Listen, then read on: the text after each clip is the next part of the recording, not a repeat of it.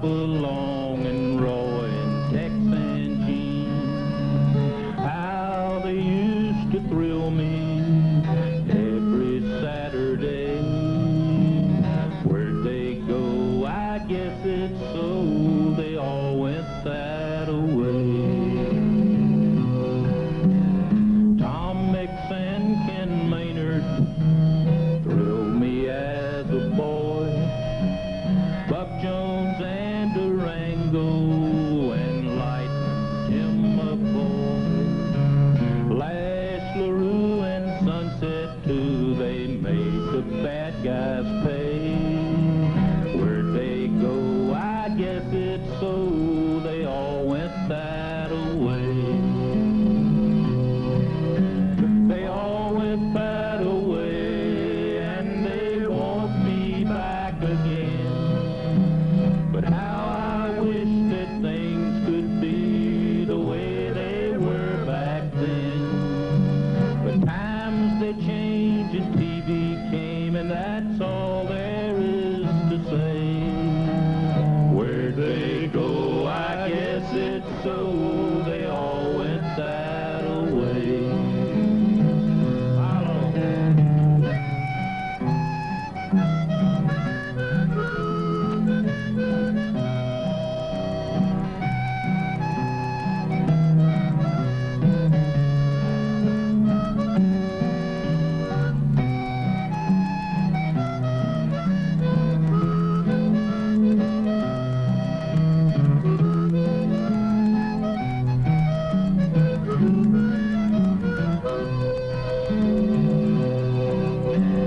Big John Wayne and Rocky Lane taught me right from wrong. Gene Autry and Roy Rogers taught me cowboy songs. They're still my heroes till this very day.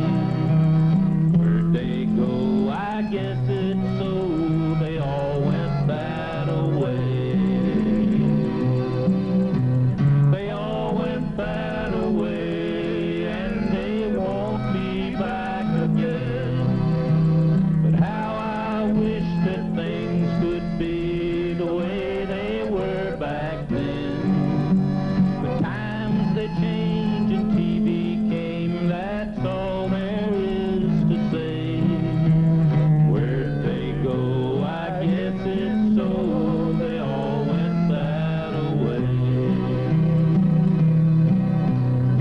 Where'd they go? I guess it's so they all went that away.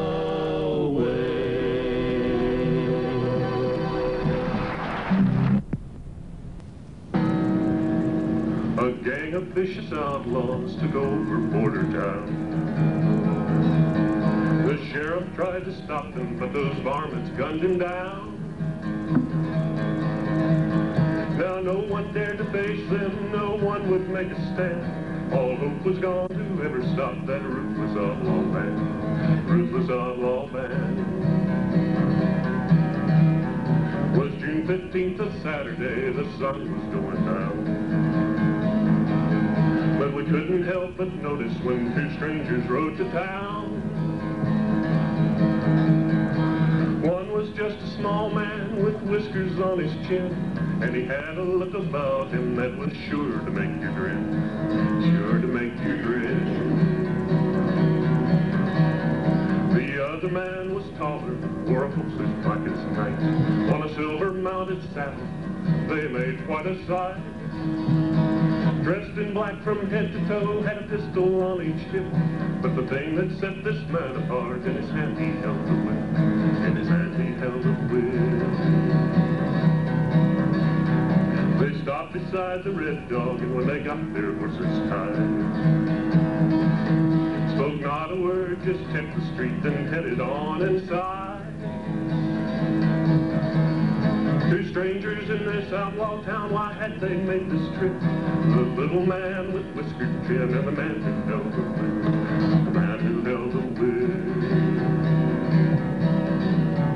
As they walked on through those swinging doors, I followed close behind. inside the Red Dog was starting to unwind. With the outlaw gang inside that place, they dare not make a slip. But the outlaw gang hadn't reckoned with the man who held the whip. The man who held the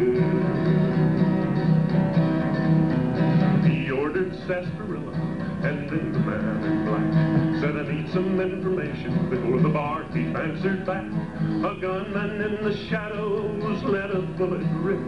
With better aim, he would have shot the man who held the whip. The man who held the whip.